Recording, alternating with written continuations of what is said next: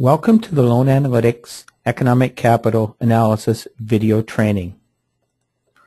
During this video, you will learn how to use the Economic Capital application to define, calculate, and trend your economic capital requirements. We will now go to the application. Open the application, enter the report name, your financial institution, the scenario. We will be importing the June 30th, 2013 data extract, so we enter portfolio as of June 30th, 2013. You would enter your permanent capital, allowance for loss, and risk-adjusted assets as of June 30th, 2013. Click Setup, Default, enter the probability of default percents for the PD ratings, and enter the standard deviation of the defaults. The probability of defaults and the standard deviation for 12, 13, and 14 should be the same as 11. Enter the loss given defaults for the LGD ratings. Enter the minimum exposure. Enter the percent of unfunded commitment to be included in the analysis. Select the loss percentile. Select the portfolio segmentation. Select the speed precision. Enter the market risk capital in basis points of exposure, and enter the operational risk capital in basis points of exposure. Click Main. We're now going to import the June 30th, 2013 data extract. Click Import. Do you want to calculate loan RAROC? Yes. Do you want to calculate customer level economic capital? Yes. Select the extract to import. Double click. After the extract is imported, click Capital Stress. We now want to apply cycle migration PD stress. We're going to use cycle migration number 5. Apply. Click Apply PD cycle migration. We're going to select cycle migration 5 for LGD. Click Apply LGD cycle migration. Click Main and then click Refresh. Do you want to recalculate RAROC? No. Do you want to recalculate customer level economic capital? No. Do you want to include in the trend? No. Click Results. Calculated economic capital is $89,300,000. Permanent capital $102,007,000. We have a $13 million margin. We can still dial the portfolio down to where the economic capital closely equals the permanent capital. Click Main. Capital Stress. We're going to change the cycle migration from 5 to a 6. Click Apply. We're moving the portfolio down. Click Main, and then we're going to refresh the data again. Click Refresh. Say no, no, and no. We refresh the data.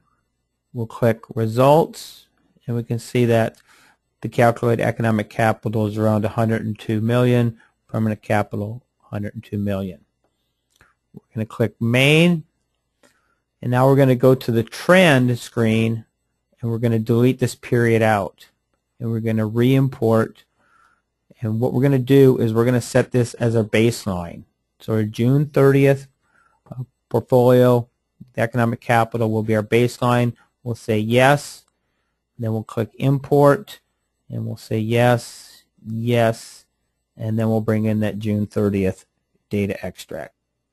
So we set our June 30th, 2013 data extract period as our baseline going forward. So we're going to adjust the economic capital back to that June 30th baseline going forward. We're now going to bring in the 9/30/2013 data extract. We'll change the scenario to 9/30. And then we need to enter the permanent capital as of 9/30. The allowance and the risk-adjusted assets. We'll say apply baseline, Yes. Click import. Do you want to calculate RAROC? Yes. Do you want to calculate customer level economic capital? Yes. And we'll import the 9/30/2013 data extract. On the main screen, it'll summarize. Previous would be the June 30th information. The current is the September 30th information. We can see the capital percentage, allowance percentage, and we also can calculate and see the risk-adjusted return on capital as of June and as of September 30th. I'm going to click on results. You can see the economic capital as of September 30th is $103 million. Permanent capital is 104. We still have a positive margin comparing the economic capital to permanent capital. Permanent capital is greater than economic capital. I'm going to click credit risk. It'll summarize the credit risk capital. At the top up here, we have expected losses summarizing the allowance for loan loss, and then unexpected credit risk losses. We can see as we go further out in the tail of the loss curve, the required economic capital goes up. I'm going to click allowance. It'll summarize the allowance for loss by the selected segmentation, allowance by the different segments, percent of allowance, exposure, percent of exposure by these segments, and then to the far right, it's allowance requirements per $1 of exposure. Click capital. It'll summarize the capital by the selected segment, which is industries, total capital by industry, percent capital, the percent exposure by industries, and then we have the capital or economic capital per $1 exposure. We can compare the risk, which is the capital requirements, to the return. We have the risk-adjusted return on capital by the different segments. I'm going to click main. We're going to trend. I'm going to click the trend button next to June 30th and next to September 30th and click historical, and we can view the summary information. We have the capital as of June 30th and of September 30th. We can see the change in the capital, and we can also see the change in the allowance from period to period.